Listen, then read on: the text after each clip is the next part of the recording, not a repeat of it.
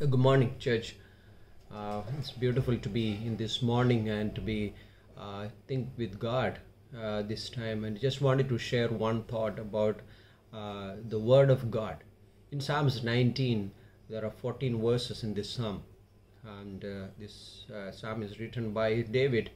And the first 6 verses talks about the general revelation. By looking at the creation, man can know that there is a creator behind it. But then from the verse 7 onwards, the writer is pointing to the special revelation, that is the Word of God. By looking at the Word, we can come to the conclusion that who God is and what He has done. And this is so important, and because the psalmist says in verse 7, the law of the Lord is perfect, converting the soul. And this is like when our soul is illuminated, when we hear the Word of God, which is preached, and our soul is like when we mix that word with faith. Hebrews chapter 4 verse 2, and it is like now transformed. It converts the soul. It has a power. It has so powerful to when I mix that word with faith, simple faith. And it converts my soul. It just quickens it quickens me, it energizes me, it gives me new motivation, and I have a God's the God is in my thoughts. And this is so important as we come to this this way of thinking. Hebrews chapter 4 to mix faith with what you hear from the Word of God. Years back, I had a sickness and of TB, and then I had to take the medicine every day and night, day and night, and week after week, month, and it's a long period of time, almost a year. I had to take, and I disciplined myself to take those medications because I wanted to be healed, and it happened. I did that, and I think just wanted to bring that similarity. Like I need to take the Word every day, day after day, because there are many infections can come in our soul because of what happened to us, and because like Job says that the arrows of the Almighty have pierced my soul, and I'm drink the poison, and those poison infections in my soul, I need to be healed in that.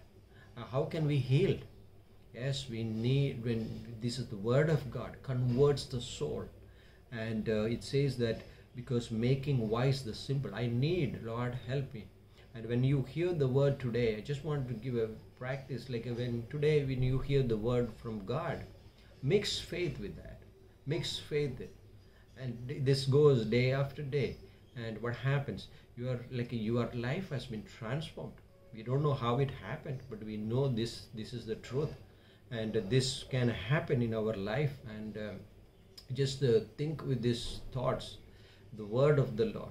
In Numbers 32, and we were studying yesterday in the class, and the people of Israel, after 40 years of wanderings, and this is a new generation, they are about to enter the promised land. They are at the border of the Jordan River, but the 2.5 tribes said, no, we are going to settle on this side of Jordan. If you know that map, you know that Jordan River. And then this Trans-Jordan area, this area, we are going to, because we have so much of cattle. That statement displeased Moses. Moses said, I'm just making a statement. I myself wanted to cross the Jordan. I pleaded with the Lord, but God told me, you will not go to that promised land. But these people, though they have an opportunity, though they have everything, they have authority, but they said, no, we are going to settle on this side of Jordan. And they settled there, 2.5 tribe, Reuben, Gad, and half tribe of Manasseh. But then we see that in the history, and they were the people who, when the enemy attacked, they went into captivity, because they're not willing to cross Jordan. But I think today, as we face many challenges, let's mix faith with the word which we hear from God. Do this, and we will see that amazing transformation. We see that our soul is healed. I'm no more negative. Like I'm no more like a bitter, but I can, like when I hear of forgiveness, mix faith with what I'm here.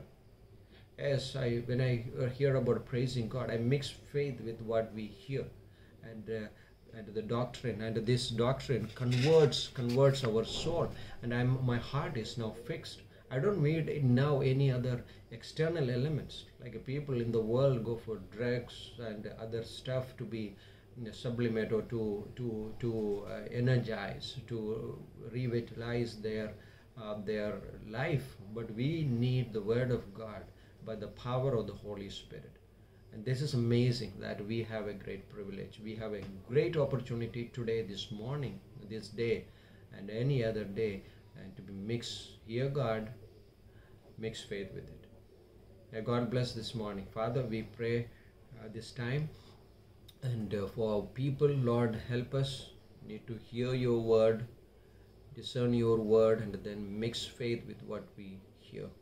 We also, Lord, pray for our church people. We pray for Anyuta, Lord, Prashant, and the family, Lord. We just asking today, Akanksha, Prashant and Akanksha, Lord, we pray for their baby, Lord, admitted in the hospital. Thank you for the healing, but we pray for complete healing and to be discharged from that hospital, Lord. Father, we praise you. We thank you for each and every good things we experience, and we pray for, Lord, many other people, Lord. We thank you once again, Lord. We also pray for Craig as he celebrates his birthday, and we're thankful for his life. We thank you once again in Jesus' name. Amen. God bless.